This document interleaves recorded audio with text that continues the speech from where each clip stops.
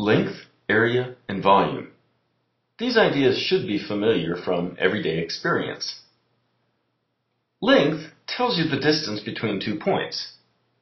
The distance between Los Angeles and Boston on a straight line is 4,170 kilometers.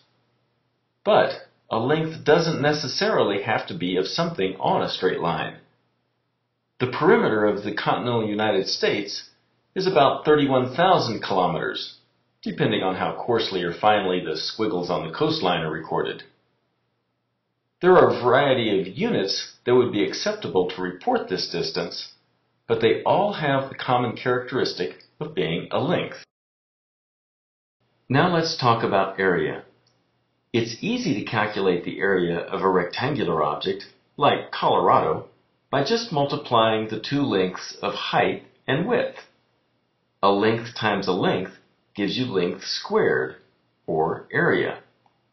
Calculating the area of something with an irregular shape, such as the United States, can be quite a challenge, but in the end, it will have the same units as length squared. The United States has a surface area of about 9.6 times 10 to the 6th kilometers squared. This irregular shape has the same area as a flat square, 3,100 kilometers on each side. But just as lengths don't need to be straight, areas don't need to be flat.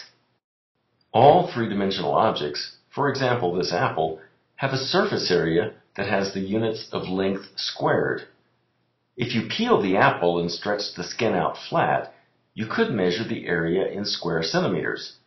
It doesn't matter if the peel is flattened out or curves around the apple, it still has the same area, and that will have the units of length squared.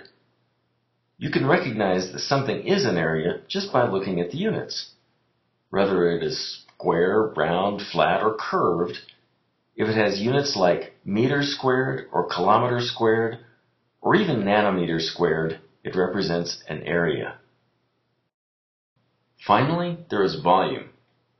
You are familiar with volume units like gallons or liters, but you also get a volume when you multiply three length units together, such as height times width times depth.